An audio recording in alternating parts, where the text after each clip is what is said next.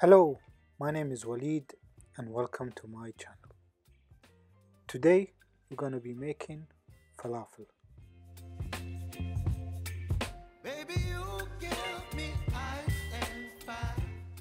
These are not your regular falafels made with chickpeas. These falafel are made with fava beans. A completely different recipe from the previous video.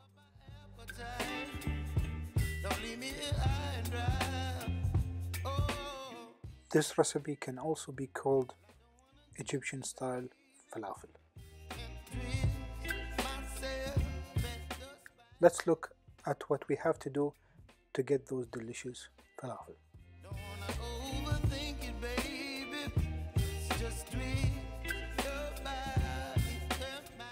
What you need to get is split shelled fava beans. About 400 grams. Wash them thoroughly under tap water until the water becomes clear and less foam.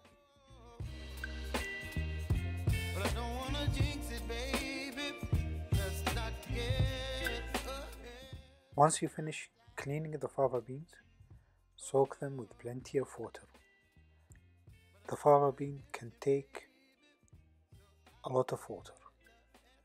Make sure you have plenty of water in the bowl.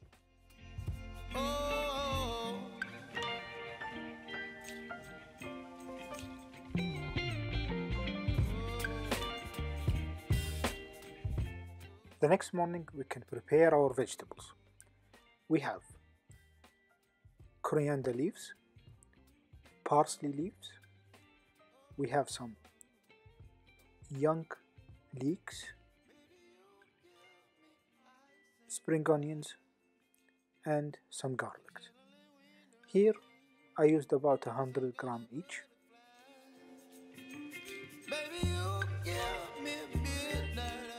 If you can't find young or baby leeks, you can definitely use a regular leek, that's fine.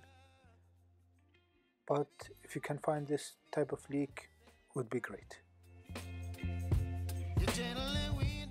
As for the garlic, I use 6 cloves for the 400 grams of fava beans. Do the math.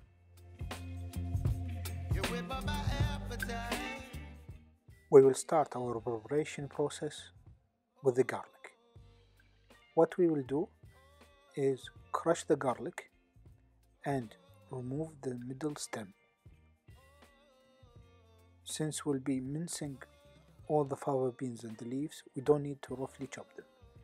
We are just looking to remove the middle stem. In the end, this is what your garlic should look like. Since I have a small food processor, I'll be doing the blending in batches.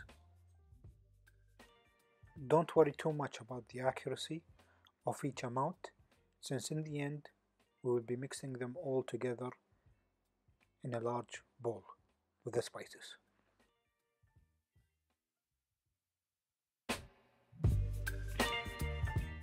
As you can see, what we're looking for is a rough chop to help the food processor cut the vegetables and the beans together.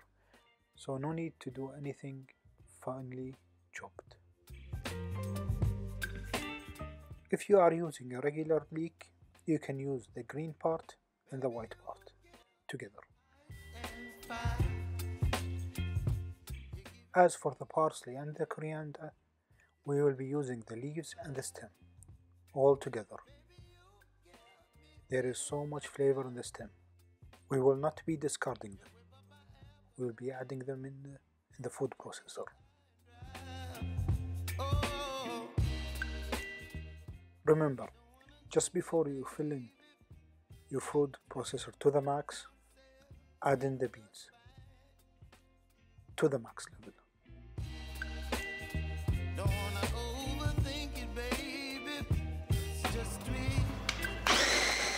blending the mixture together until smooth. Then dumping the mixture in a large bowl so we can do the second batch and mix in the spices.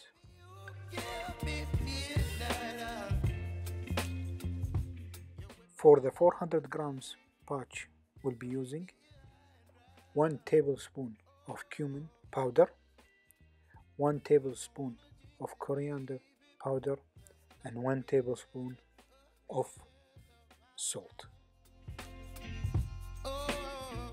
Once all the batches are done, for me and my food processor it took about 3 batches to complete. Mix them well in the bowl to incorporate all the ingredients, and then add in the spices. To make the falafel a bit more crispier, we're gonna add in a teaspoon of baking powder. Mix all the spices with a spoon.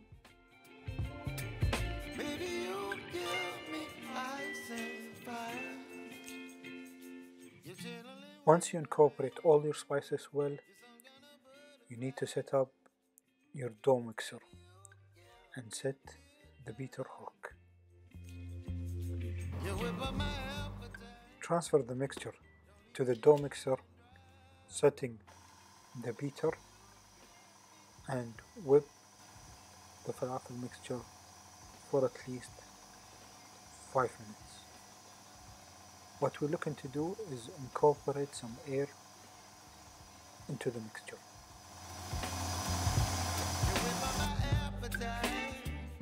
While the beater is doing all the work, you can start and heat up some oil for frying. We are looking for a deep fry. You can use any oil that you prefer for deep frying.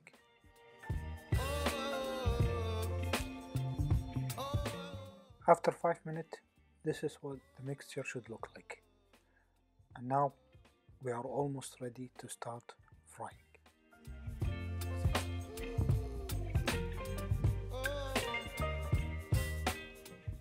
If you're looking to make plain falafels without any garnish, we're ready to cook. Set them in the mold and drop them in the oil. If you are interested in the oil temperature for frying, it should be about 180 degrees Celsius.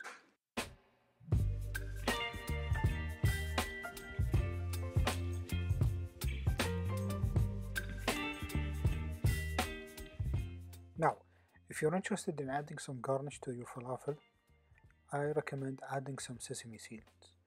So once you have your falafel on the mold, you can just sprinkle them like that on top. And now you're ready to put them back into the frying.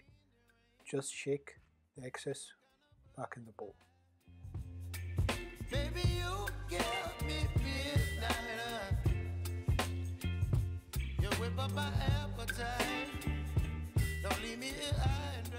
Another garnish that you might like to add is crushed coriander seeds. Just like that. But those are added after the cooking process. You can sprinkle them after the falafel is done. To prepare the crushed coriander seeds, just add them to a Ziploc bag and beat them with a rolling pin, or if you have a hammer. Just make sure that all the air is out of the bag so it doesn't pop open. We are not looking to crush them into a powder or a fine powder. We're looking just to open up the seeds. So just continue hammering through until the seeds are open.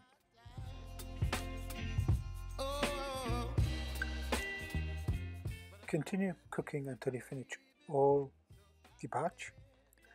That 400 grams of fava beans with the mixture of the vegetables should give us about 30 falafels. Cooking them should not take more than 3 minutes on each side. Once you are done, this is what you should have: a mixture of plain falafel, some with sesame seeds, some with coriander seeds. Thank you for watching the video. If you have any questions or comment, please leave them below and I will get back to you as soon as possible. Also, if you enjoyed this video, please consider subscribing to the channel and giving us a thumbs up.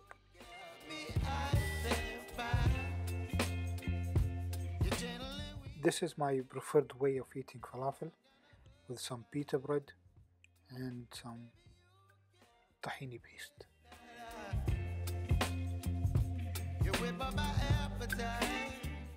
See you in the next video.